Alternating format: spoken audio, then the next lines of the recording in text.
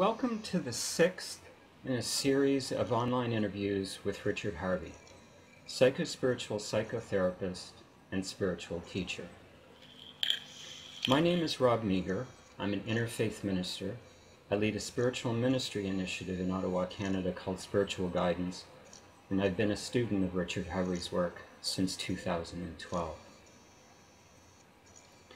Today's interview will discuss the lecture Sacred Attention, Awakening, Liberation, and Spirituality in the World, Part 1 of 2, from the Sashti Poorthi Lecture Seminars. This is the fifth lecture in that 8-part lecture series, and each subsequent interview in this interview series will explore in more detail each one of the lectures in the Sashti Poorthi Lecture Seminars. Today's interview about the lecture Sacred Attention and all of the Sashti Poorthi Lecture Seminar manuscripts are contained in an ebook entitled Dharma Sky, which is available through the Sacred Attention Therapy website at www.sacredattentiontherapy.com/books. Dharma Sky is one of a trilogy of 3 ebooks, each containing 14 lectures, totaling 42 lectures. The second ebook is entitled Moksha Dawn, and the third ebook is entitled Bodhi Ocean and is currently in production. Again, all ebooks are available through the Sacred Attention Therapy website at www.sacredattentiontherapy.com/books. You can also listen to the full recording of each of the lectures in this series online through the Sacred Attention Therapy website at www.sacredattentiontherapy.com/education. And now I'd like to provide you with some background about Richard Harvey. Richard is a psychospiritual psychotherapist, author, and spiritual teacher. His career spans 37 years working with individuals, couples, groups, and communities. He trained in humanistic and transpersonal psychologies and psychotherapy, studied meditation in India, and trained in Soto Zen. He has been influenced by Jung, Gurdjieff, Alan Watts, and Joseph Campbell, the ancient Taoists and the Vedas, predominantly Advaita Vedanta. He has a particular affinity with Ramakrishna, Vivekananda, and Ramana Maharshi, and was more recently inspired by Adidas Samraj and Nisargadatta. Deeper than all these varied experiences and teachings, however, is the early sense of truth Richard possessed since childhood, a deep understanding and intimacy with the noumena, the divine source of being. It is from this innate wisdom that his spiritual teaching has blossomed, grown, and developed. Richard is a prolific and passionate author. 2 of his books were self-published efforts, The Book of Being in 1998 and Taoist Gift in 2005. The Flight of Consciousness was published by Ashgrove Publishing in 2002, and his latest book, Your Essential Self, The Inner Journey to Authenticity and Spiritual Enlightenment, was published by Llewellyn Worldwide Limited in 2013. Richard has published nearly 200 articles, and he is currently working on his forthcoming book entitled Your Sacred Calling. Richard's lifetime of study, work, and experience is culminated in his independent psychospiritual psychotherapy practice from his mountaintop spiritual center, Cortillo Llano del Montano. The center is set in a beautiful and tranquil 3 acres on the southern slopes of the Sierra Nevada mountains in Andalusia, Spain. And from his center, Richard offers individual therapy and couples counseling in person, via Skype to people all over the world, psychospiritual training and supervision, courses, and retreats.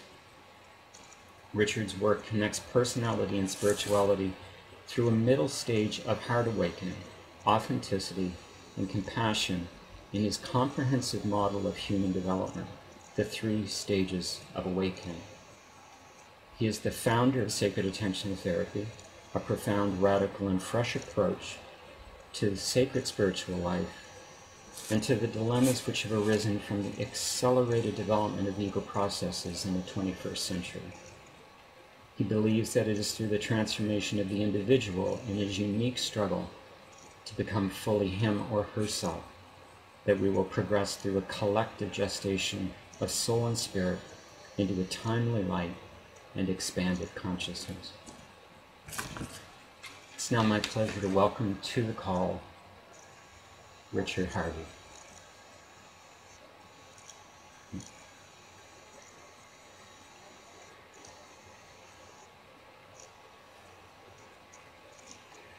Welcome. It's good to be with you.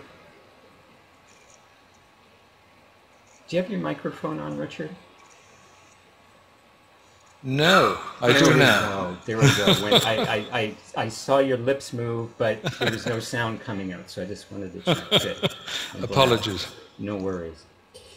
I'd like to begin today, and in that introduction, it was mentioned the influence of Ramana Maharshi on your life.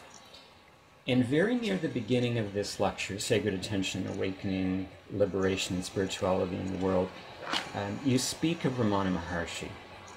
And in the lecture, you speak of him as a great saint, and that he transcended the fear of death when he was quite young, relatively speaking. You state in the lecture that it was at the age of 16.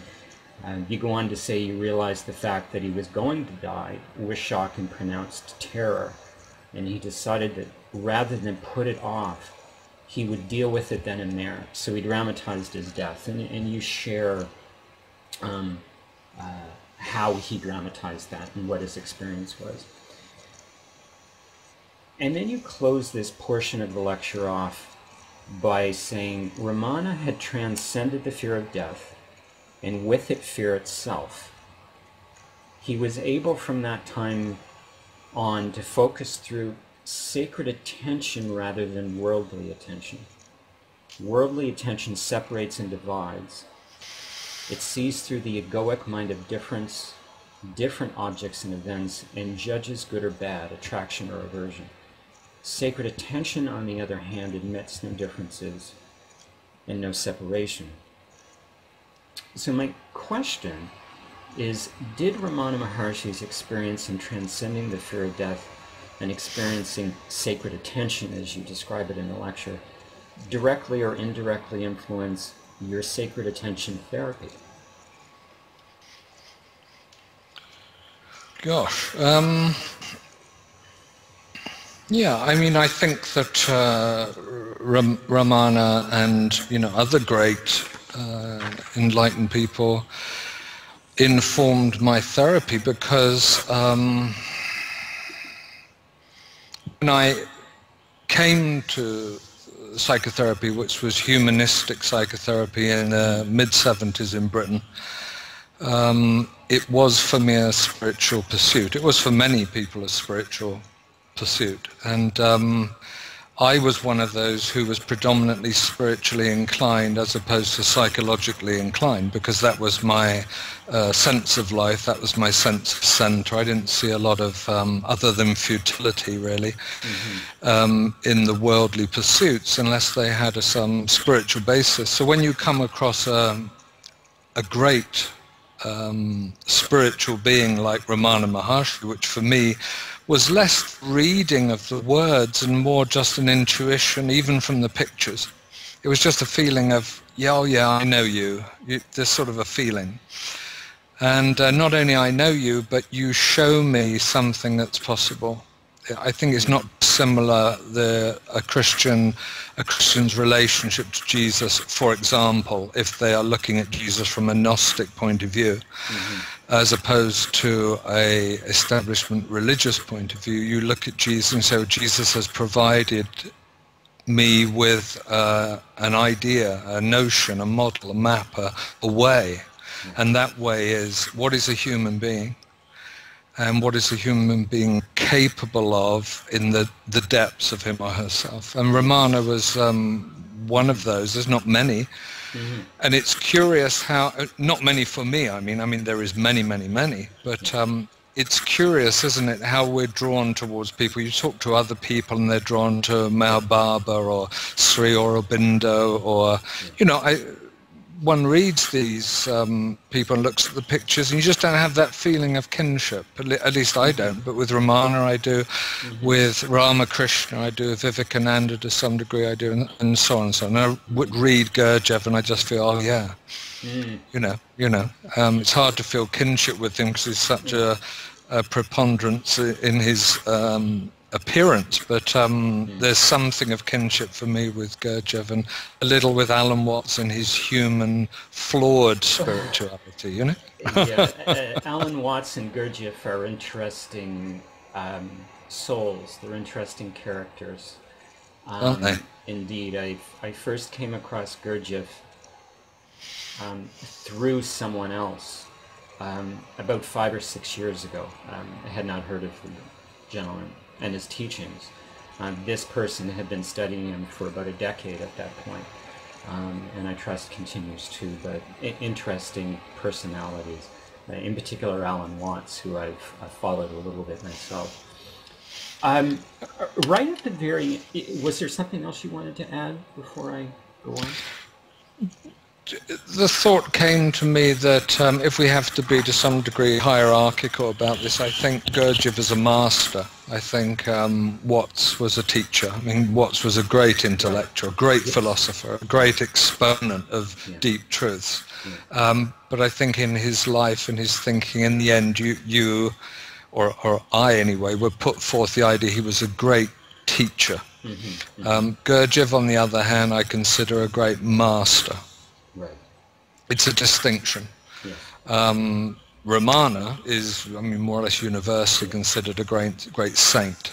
And so in a hierarchy of spiritual attainment, of course all these guys inform us in our work, because it's my fundamental conviction that when we're counseling or in psychotherapy with someone, that we approach them in their wholeness, and that necessarily means here is, in whatever embryonic stage of development, a spiritual being, whether you know it or not, you know, whether that person knows it or not. One of the things I rejoice in, and you touched on it in your comments here, is that for you, Ramana Maharshi speaks to you, and to others it may not. And as an interfaith minister, I always embrace and I'm drawn towards those teachings that suggest more than ever at this time, we need that multifaceted curriculum. And what it's speaking to is we need those different ways of allowing people to connect to the divine, because where Ramana Maharshi may speak to you, it may not to someone else. You know, it may be Gurdjieff, or it may be you know, Osho, or it may be, you know, you could name them, you know, but what speaks to one person may not speak to another, and it's all good, because it's there for our relationship with whatever speaks to us. I want to pick up on an interesting element that was right at the end of this opening about Ramana Maharshi, and then I want to move on in the lecture. You share that years later, after this experience that Ramana Maharshi had, of transcending the fear of death, years later in his temple at Ramana, declared that the greatest good you could offer humanity was to retire to the forest and realize your true self. And a questioner asked of Ramana Maharshi, but what about helping other people? To which the Maharshi replied, what other people? It's a very for me, it's a very interesting exchange between that questioner and Ramana Maharshi, because there's many spiritual teachings that speak of the lesson of the goal is to be is to be in the world but not of it.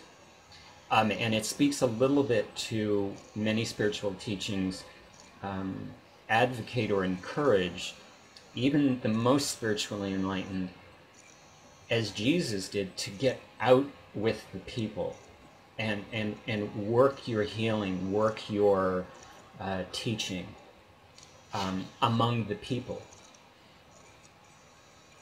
This comment by Ramana Maharshi, his reply of, well, what other people, may seem like it's flying in the face of that. Is that what Ramana Maharshi meant? Really? Just retire to the forest and realize your true self, and if it means sitting in a cave for the rest of your life, that's great. That's good. Or is there something else going on here? I believe that if we look at the Gospels and we study the Gospels of Christ, then you see that the healing ministry, in fact, occupied a particular time and was not the ultimate, even historically. It wasn't the later ministry of Christ, interestingly. So he went through a period of what Zen Buddhists call Gedo Zen, which is the performance of miracles, which is not the ultimate spiritual endeavor by any means. And I think that Hinduism, the philosophy of the Indus Valley, Vedanta, and so on and so on, are extraordinary in their depths and profundity of spiritual teaching, to the degree that the esoteric teachings of real spirituality are that there's no difference between you and I. Now, you and I are not connected because we shake hands or put our arms around each other's shoulders. I mean, even now, you're in another country and I'm over here, and yet we're connecting. How? How are we connecting?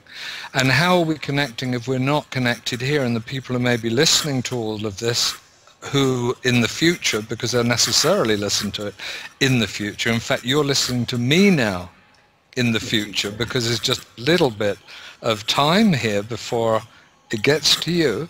Everything is, there is no present in that sense. You're not witnessing a present moment. But I think what Ramana's saying is indicating the profundity of esoteric spirituality, and that is, the truth is, there's no difference between you and I. Not just that we are, different in this, that, and the other way. There is no difference, absolutely no difference. And what it means is that one person's realization of the enlightened state has an effect on the whole of humanity. And I'm sure Christ knew that. I'm sure it wasn't a good thing to put into the Gospels for the political, societal, and power-based reasons that certain things were left out of the Gospels. But luckily in Vedanta we don't have quite such a political sensibility. And certainly in Ramana we have a complete freedom where he would sit.